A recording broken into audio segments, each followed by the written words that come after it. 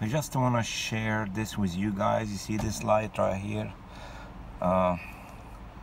What I found is the high suspension sensor was broken or disconnected. So if I turn this off, you can go down there.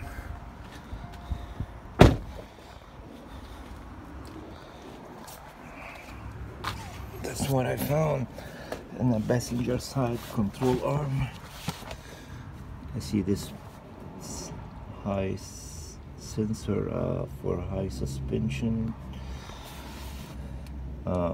When I adjusted this, when I adjusted connected like that,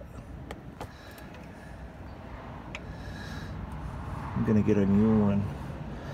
I just tried to find the problem. Just connect it like this. Go back there. Start the car again.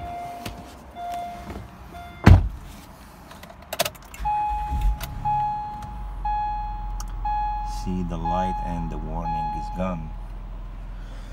So I just shared this. It may help someone over there. Thanks for watching.